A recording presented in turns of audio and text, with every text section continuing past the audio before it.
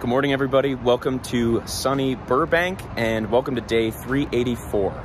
Today, I just wanted to throw a line out there in the world and ask you, what is one piece of advice about pedal steel guitar that you got that you wish you knew sooner? After reading the introduction and a couple of the beginning chapters of Steve Fischl's book on Buddy Emmons, one big takeaway I got from one of the beginning chapters of the book is that when you play, you should smile. Now, I see a whole bunch of steel players and they're so committed and so driven to playing exactly what they want that it looks like they're forgetting the moment. They're forgetting to enjoy the opportunity they have to play steel sitting down with other band members. Steve mentions Buddy's ability to smile and really enjoy what he's playing when he's playing it. So this is a different level of mastery than most steel players are used to. We're used to seriously concentrating, staring down at the instrument. But if you ever look back at those old Buddy Emmons videos, he's often looking up, looking around, smiling at the crowd and enjoying the moment with them.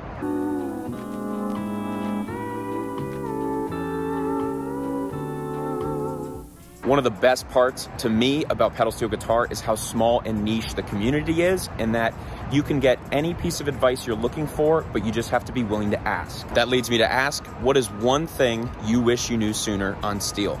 Drop that down in the comments, and I hope to see you tomorrow in tomorrow's video. As always, play every day.